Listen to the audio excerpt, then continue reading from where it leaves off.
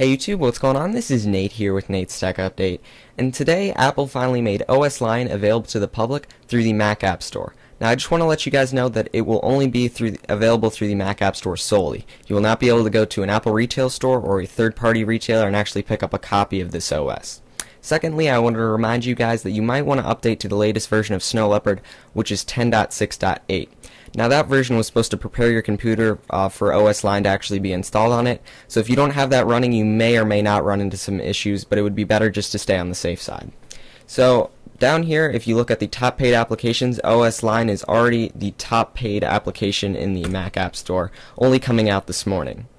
So I've already gone ahead and paid for this application. I'd like to make a shout out to Tony Kemp, who indirectly paid or donated money for me to actually purchase this OS, so big shout out to him.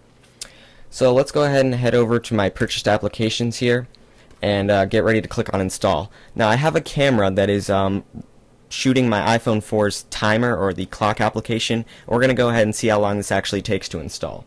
So let's go ahead and get ready to click on both of these.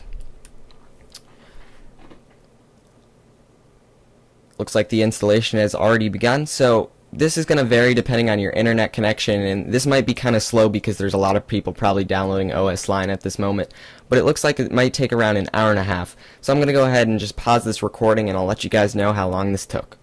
So my download of OS Line is finally finished up. It took a total of 1 hour, 23 minutes, 19.8 seconds. So not too bad. This is going to vary depending on your internet connection, and there were probably a lot of people downloading OS Line at the same time that I was, but so far I think Apple's done a good job with the release of this software, especially being the first time they've released a major software update like this through the Mac App Store.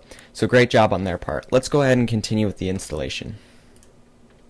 Let's agree to the terms and conditions. Let's just choose my primary hard drive. Enter in my password, and let's get ready for it to install. So it looks like it's only going to take about 3 minutes, so I will once again go ahead and pause the camera and we'll see how long it takes. So that time estimate actually ended up being completely off. Literally right after I stopped the screen recording, it had already finished installing, so it took like less than 60 seconds, which is really fast for a software upgrade. So I'm going to go ahead and get ready to actually restart my computer here. Please stay tuned. I'm going to be uploading a video which will show the first boot up and my initial impressions of OS Line, as well as demoing some of the new features found in this new OS. Also, I'm going to be giving away 4 copies of OS Line, so stay tuned for that. So I'd like to thank you for taking the time to watch this video. Please like it and subscribe, and as always, have a nice day.